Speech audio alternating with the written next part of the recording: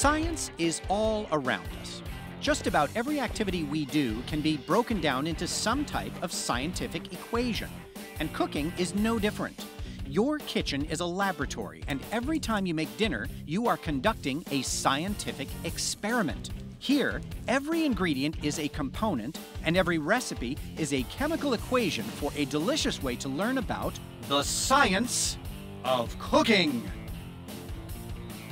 To help us conduct today's scientific experiment, we've invited Chef Paula from the Florida Department of Agriculture and Consumer Services to prepare a nutritious breakfast to start the day off right. Hi, I'm Chef Paula. I'm joined today with Julian and Trinity. Are you guys ready to cook? Yeah! Awesome. We are going to make Fiesta scrambled eggs and a salsa made right in a blender. We're going to be using a variety of ingredients that are grown right here, fresh from Florida.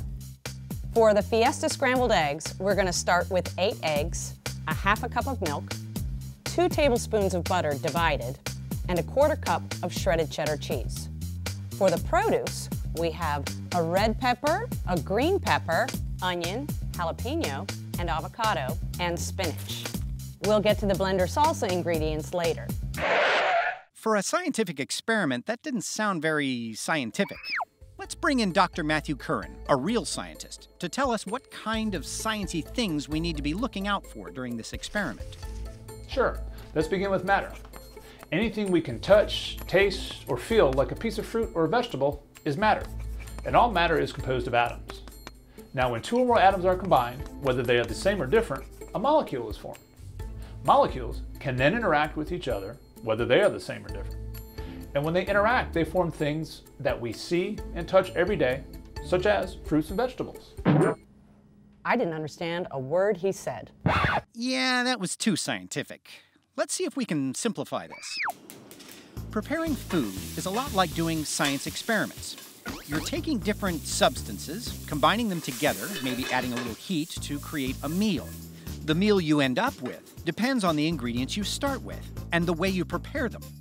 Sound close, Dr. Matt? Pretty close, but we're going to need to go a little deeper. Let's start with the elements.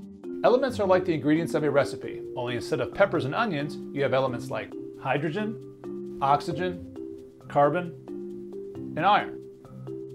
In fact, there are about 118 of them, and they are organized on a chart called the periodic table. Anything you'd like to consider in nature is made up of either an element or a combination of elements. Each element on the periodic table has its own specific properties. This is a hydrogen atom. It has 1 proton and 1 electron. It is the smallest unit of the element hydrogen. This is an oxygen atom. It has 8 protons and 8 electrons. It is the smallest unit of the element oxygen. When 2 or more of the same or different elements form chemical bonds with each other, a molecule is formed. The atoms in any type of molecule are in fixed ratios and called compounds. For instance, the molecule dihydrogen monoxide is a compound with a fixed ratio of 2 hydrogen atoms for every 1 oxygen atom. This molecule is commonly called H2O, but we also know it as water in its liquid state. But when 2 or more substances are combined, and you can vary the ratio, you have a mixture. Let's take salt and pepper for an example. You could easily have more salt than pepper, or more pepper than salt, but no matter how much you shake them, we still call it salt and pepper. Quick question. Will there be any cooking in this cooking show? Maybe. But first, did someone say pop quiz? All right, kids. Take equal portions of the elements sodium and chlorine.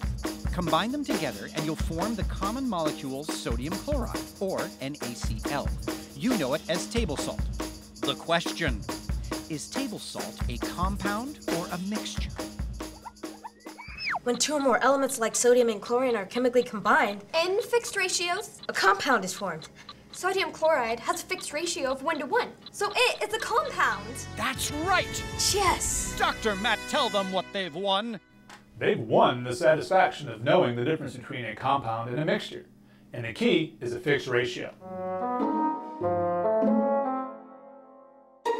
Remember, the elements in a compound, such as water, are always present in fixed ratios. However, in mixtures, such as salt and pepper, they are not.